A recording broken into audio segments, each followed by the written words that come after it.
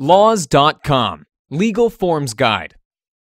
A VA Form 21-4142 is a United States Department of Veteran Affairs form used to authorize and provide consent for the release of medical information to the VA. This form must be on file before Veterans Affairs can review any medical or disability claims.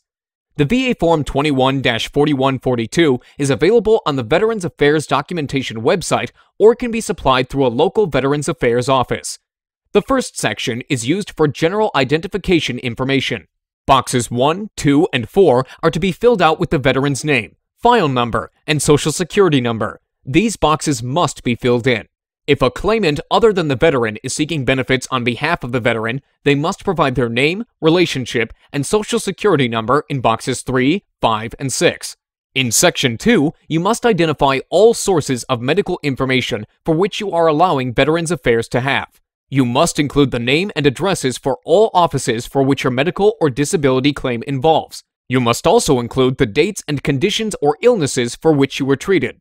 In Box 8, provide any additional comments about your consent that will be helpful for Veterans Affairs to seek your medical history and to view them.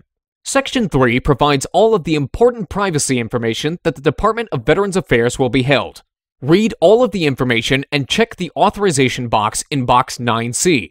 In Box 10, the veteran, the claimant, or a legal representative must certify with their signature their consent of the VA Form 21-4142. Provide your contact information, including address and phone numbers. This is important, as Veterans Affairs may need to contact you in regards to this form and to further obtain your consent for additional information they need for processing your claims. In Box 11, it is important that you have a witness sign and date the form. While this is not necessary for all medical records, Veterans Affairs may need a witness statement when seeking some of your records. Once completed, your VA Form 21-4142 is ready for submission to Veterans Affairs. Keep a copy on record, as you may need to submit additional consent forms if you make additional claims. To watch more videos, please make sure to visit laws.com.